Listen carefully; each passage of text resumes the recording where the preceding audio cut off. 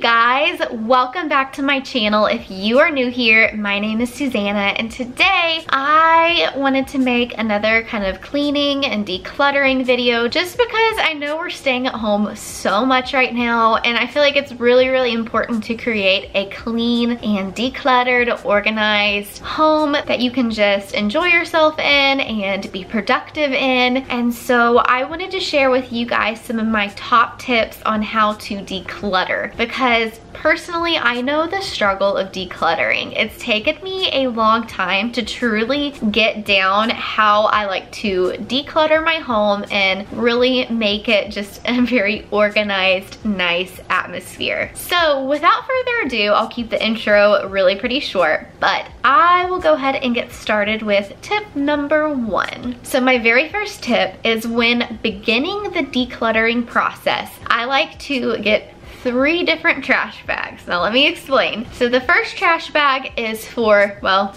trash. And you can use boxes. It doesn't have to be trash bags. That's just kind of personally what I use. So the very first trash bag is for trash. So that's when you are looking through all of your items and you know that this item no longer has value. You couldn't donate it. Maybe it's just papers that you need to get rid of. You can put that in the trash. The second trash bag is a Goodwill, donate, or even sell. Just stuff that you know for sure you are wanting to get rid of. You can put all of that stuff in that bag. So the third trash bag is for maybes. And let me explain the maybes, because you have to be really careful when you're decluttering when it comes to maybes. Because when you are decluttering, you really don't want to spend too much time looking at each item and just going back and forth on whether or not you actually want to keep it. When I'm saying maybes, I mean the things that you really just cannot decide on if you want to keep or not.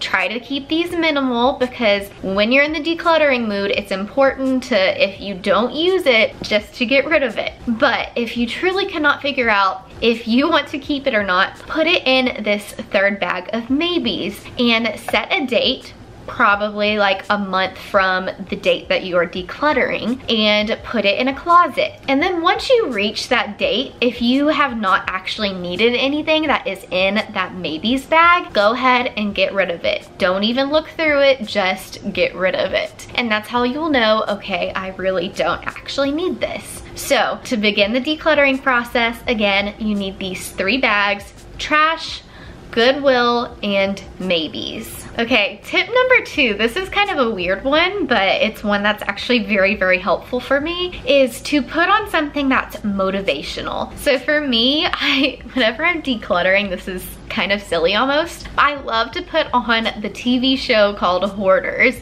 So I have Hulu, so I literally just go and I will put on Hoarders, and I don't know what it is, but something about that show just makes me like, oh, I really don't need this. I can just get rid of it. And if you're truly trying to declutter your home, honestly, stuff like that kind of helps. Or even putting on something like Fixer Upper or something, where you see the end result, you see all these beautiful homes. For me, that can just be very inspirational of what I want my home to be and my end goal. So I like putting on stuff that's motivational. Of course, you can do like music and stuff if that's your vibe, but for me, I like to have shows on in the background that kind of inspire me to declutter even more. So my next tip is to choose a room. So again, the decluttering process can be very overwhelming. So start with one room. It's easier not to jump around too much. Pick one room. For example, I chose my living room to declutter the other day. And I always feel like it is most important to start with any kind of drawers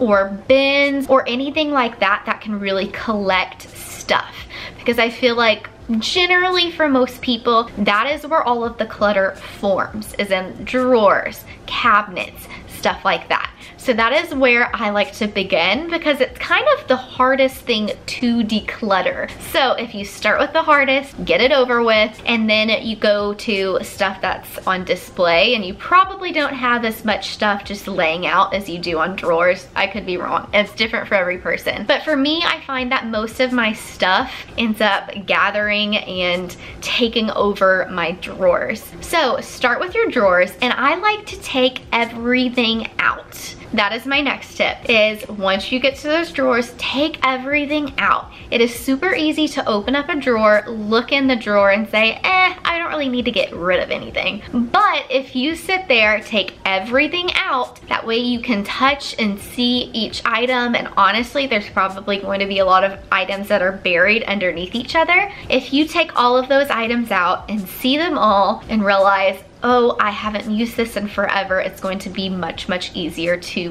declutter and actually get rid of stuff that you don't need. So just an extra little tip that I like to throw in there is I always like to kind of wipe out the inside of my drawers once I do take everything out, because first of all, that keeps me accountable on actually taking everything out of my drawers. So that's always good. And second of all, you know, those drawers can get nasty, and it's just, might as well. If you're taking everything out, you might as well just clean them out really quick and really maintain that nice clean home. Because you wipe down your kitchen counters every day, why not every now and then clean the inside of drawers? You will be surprised on how much dust and nastiness kind of builds up in those. So I like to wipe out the inside of the drawers after taking everything out. Okay, so my next tip is once you've gone through all of the drawers, then you can kind of move on to the other stuff. So if I was working in my living room, then I would start with the drawers that are underneath my TV, and that's kind of really all of the space that I have in my living room that can collect clutter that I don't really see. Then I would move on to like maybe pillows on my couch, and I would get rid of ones that I don't need, stuff that's on display, and that's usually not going to take as long. So my next tip to kind of help you decide if you need to keep it or not is remembering this rule. If you have not used it within the past year, just get rid of it. That is usually a really good ground rule when it comes to decluttering. If you have not used it within the past 365 days, just get rid of it, because you're probably not going to use it in the future. My next tip is a really hard one for me personally, and this has taken me a while to really get down, and I think that it's something that a lot of people just don't even think about. But be careful not to assign meaning to something simply because maybe someone gave it to you. So there's a lot of things that maybe a friend gave it to me, and I feel bad about getting rid of it because I assigned this meaning to it because this loved one gave it to me, and I feel like if I give it up, then that means I'm hurting this person who gave it to me, which is so silly. I don't know. Does anyone else feel like that? Anyway, just be careful not to assign meaning to things that people give you, because if you don't use it,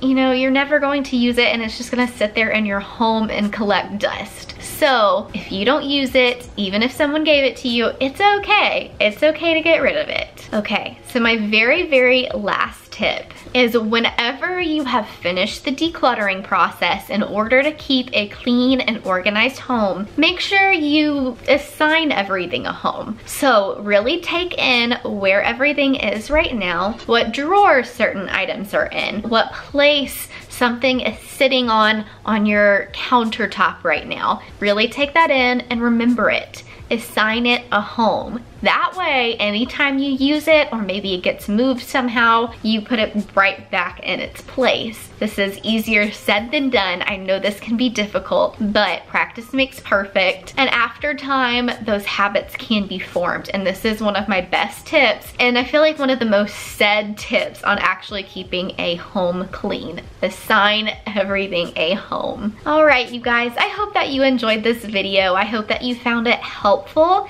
If you did, please comment below and let me know. Hit that thumbs up and also subscribe. That would mean the absolute whole world to me. I upload new videos every Tuesday and Friday, so I guess I'll see you guys on Friday. Bye, you guys.